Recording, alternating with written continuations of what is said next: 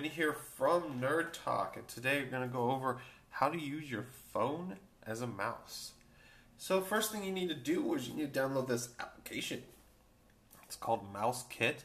You just search it up in the Play Store, or I'll leave a link down below.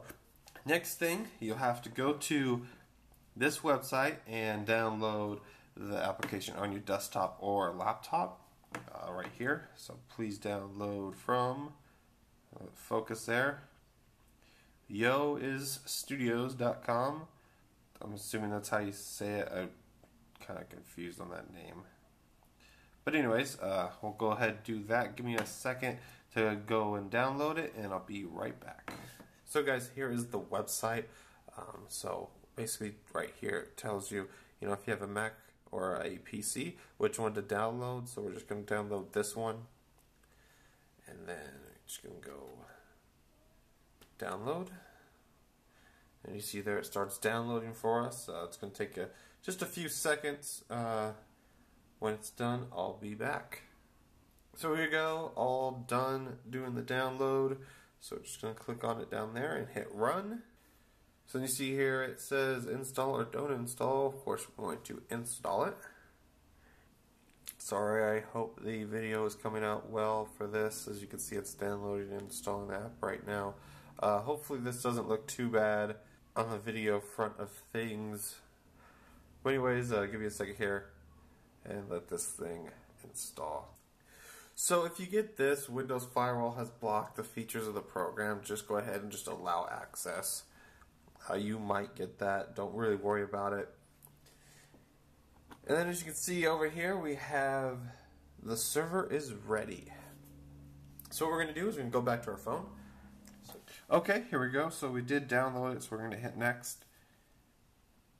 So we must both be connected to the same Wi-Fi network, so you do need to connect to Wi-Fi on your phone and your laptop or desktop for this. Then we hit next. And it says tethering is a good alternative. And we'll just hit done. And we're going to hit the power button. So it says connected to PC. Alright, so we're going to go ahead and grab the laptop, and I'll get a little creative out of how I'm going to be able to shoot this, and I will be right back with you.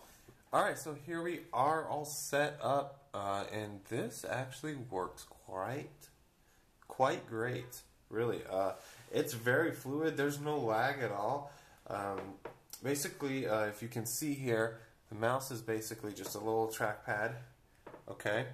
And then you have, obviously, your right and left buttons. You also have a little scrolling button there in the middle, so if I go down here, we should see it scroll. And it does indeed scroll pretty easily. Okay, pretty simple there, actually really nice. Fluid look there. We'll move over here. This is actually a perfect video, I thought, because I actually shoot using my mouse pad as a little background, so I kind of thought that was kind of funny there.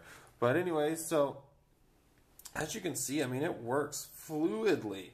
It's great. I mean, we can go over here and click this by just a tap of the trackpad itself, just kind of like a laptop, actually. Or of course, we can use the click left click there button. And of course, we can right click on links and open link in a new window, things like that. Very easy, actually. I mean, it's very easy to navigate, get used to. You also have the keyboard on here, so for example, if we wanted to go up here, go to keyboard and say type in, I don't know, where do we want to go? Let's just go to Google. Be easy. Google.com.